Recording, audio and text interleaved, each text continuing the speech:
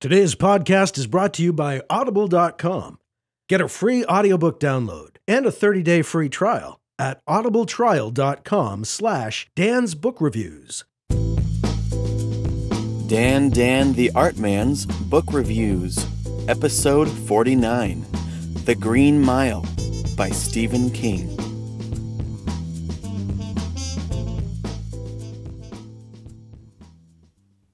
I really liked this book. It was great from start to finish. I listened to the audiobook, which was masterfully narrated by the late, great Frank Muller. He's the king, and when he reads King, magic happens in your earphones. Whenever I find myself typing these words, I was never bored, I know that I'm reviewing a book I'll cherish and probably read again someday, because it is that good. If you just think about it for a second, it wouldn't be easy to write a story about a death row section of a jail with characters that you fall in love with. I mean, really? A bunch of jailers as the heroes of a story? But it works so well. John Coffey is a character you'll never forget if you read this book. Characterization.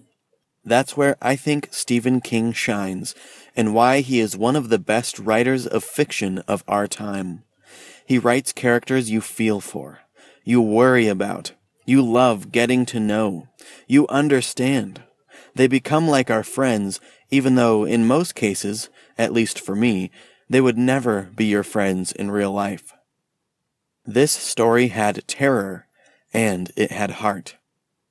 I'm not a big fan of horror, and believe me, there are some gruesome scenes in this book, much more so than the movie, if you've seen it, but most of it is real heart. You really root for the characters and love to hate the others. The characters stand out so well from each other. They're each their own person, not just stand-ins to fill out the story because it requires them.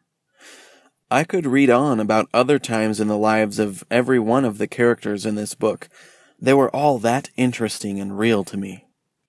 I'd seen the movie a couple times long before having read the book, but it in no way ruined anything for me because the book was so much better.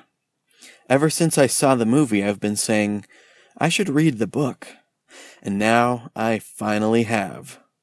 I really liked the movie and think they did an outstanding job at telling the tale, but you just can't get as down deep into the characters in a movie as you can in a book. I keep saying book, but I learned in the foreword that this was actually a story that Stephen King wrote and published serially in installments instead of as a complete novel. I wouldn't have been able to tell that, just as I can't tell when I read a Charles Dickens novel, which is partly where Stephen King got the inspiration to write in such a way. But it makes the story that much more impressive. Stephen King is not a plotter or outliner. He's a seat-of-the-pants writer, as they call it. He just sits down and writes the story as it comes to him, discovering it as he writes it. I don't think most writers can do this and craft as fine of a tale as Mr. King can. I also think the skill of writing with no outline helped him to succeed so tremendously in writing it serially. It makes it much harder to write, even compared to writing it without an outline. But then, not being able to say, go back and rewrite parts in the beginning of the story to make later parts make sense. You know what they say, writing is rewriting. I'm sure he rewrote and had the parts he was working on edited before publishing them, but it makes this book all the more impressive still that he couldn't go back and fix things after the fact. I wonder how many drafts he wrote of each section before it was published as the next installment. I wouldn't be surprised if I revisit this story as I have with Stephen King's The Body, which is probably my favorite book. The story really was that good. It held on to me the whole time. Instead of looking to see how far along I was until the end, I didn't even notice how many chapters had gone by and only wanted there to be more story, so I wouldn't have to stop hanging out with the characters in this book. 5 stars without question. Awesome.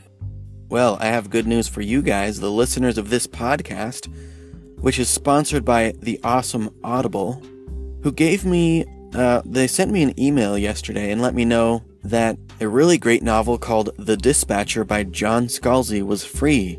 So go to audibletrial.com/Dan's Book Reviews.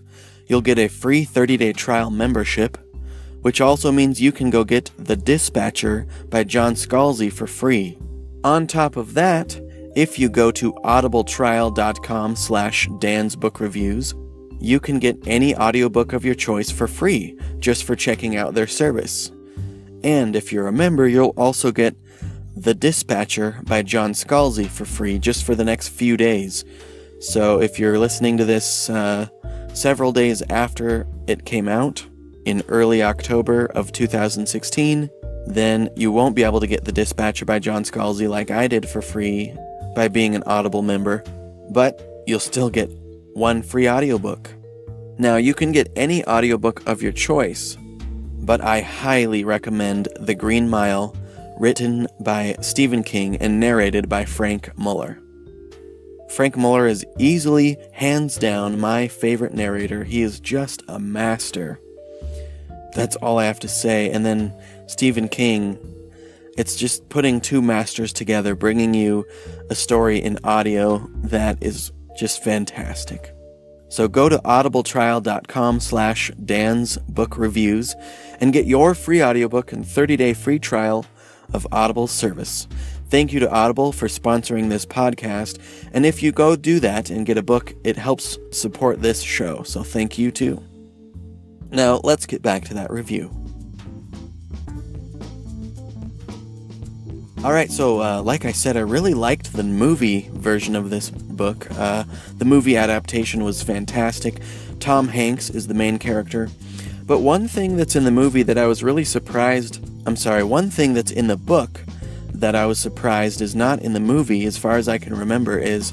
Yes, there's the story of the guys in the jail and all that happens there. But the main character is the narrator of the story. It's told in first person. And as he's writing it, you get to find out that he is now an old man living in a retirement home. And I don't want to give any spoilers, so there's also some other really cool things from the younger part of his life that go with him in his older age. But he, finds another friend, and you get to see at him as he's struggling to write the manuscript of this story that is The Green Mile. And there's some bullies in the retirement home, and it's a whole nother story that unfolds as you get to listen to the story of The Green Mile unfold. And it was another really awesome part of the story that I really enjoyed. So there's just so much more to the book than there is to the movie, even though the movie did an outstanding job. You really owe it to yourself to read The Green Mile. There are some gruesome parts, but it's not so much a horror story as it is a story with a lot of heart about people who care about each other and good and evil, and just a really interesting, creative, amazing story by Stephen King, masterfully narrated by Frank Muller. You guys should really go check it out. And with that, I believe I will try and pick something extra special for the next episode, because it will be episode 50. So that's pretty cool.